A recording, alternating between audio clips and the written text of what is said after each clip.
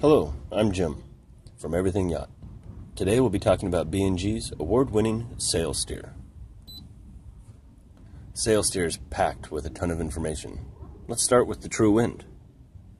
This is usually displayed as a default, but can be toggled with the menu. You can use a parent wind if so desired. We can have both. The yellow circle is our bearing to the next waypoint. The hourglass, not exactly shown behind the heading number, is the course over ground. That comes from the GPS fixes. The heading number that we do see, 230, comes from the magnetic heading of the boat's compass. You see we're simulating a tack right now. The boat shifted from the starboard ley line to the port. Now we see these dotted lines are the actual ley lines of the wind as indicated, and the highlighted areas behind show the recent wind shifts. We just watched another tack. You can see the rudder angle at the bottom, showing now a little bit of weather home. And it looks like this simulation is beating to windward as a way to get to this particular waypoint. If we wanted to change some of the data on the side, we can use our menu again.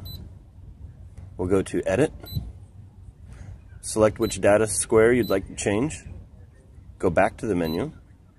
Select Info.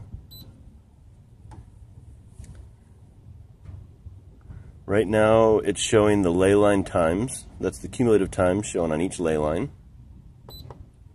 And I think I'm going to go down to Vessel and select Course over Ground.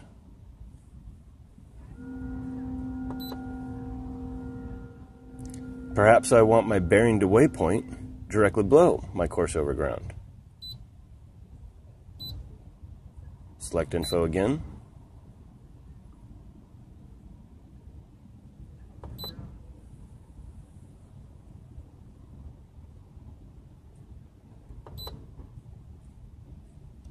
Bearing to waypoint.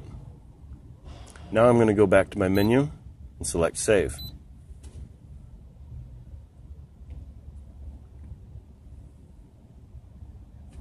Thanks for watching.